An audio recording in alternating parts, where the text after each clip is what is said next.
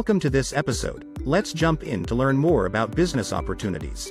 Mom, I was thinking I could market to the supermarkets around by giving free samples. A lot of supermarkets will buy it when they find out how good it tastes.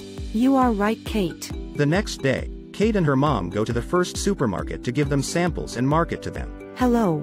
Good day, sir. Hello. My daughter is here to show you samples of her chocolate chip cookies. I am sure you will like it, sir. It is so yummy. Wow, these cookies are so delicious. Did she really make them? Yes, she did, all by herself.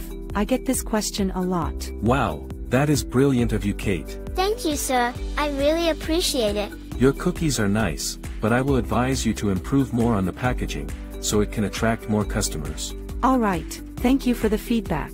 We will work on it. Bye, sir.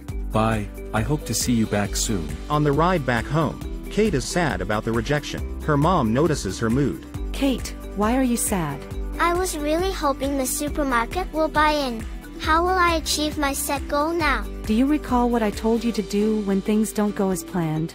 Yes, you told me to learn from the experience and try again. Exactly. So now, we need to work on the packaging and try again. Okay, Mom. Kate and her mom work on her packaging and go back to the supermarket again. Hello. Good day, sir. Welcome.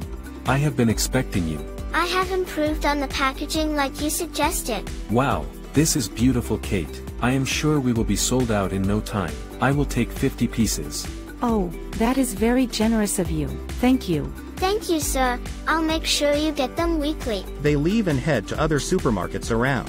At the end of the day, they had secured 4 supermarkets and are committed to delivering 200 packs of cookies weekly.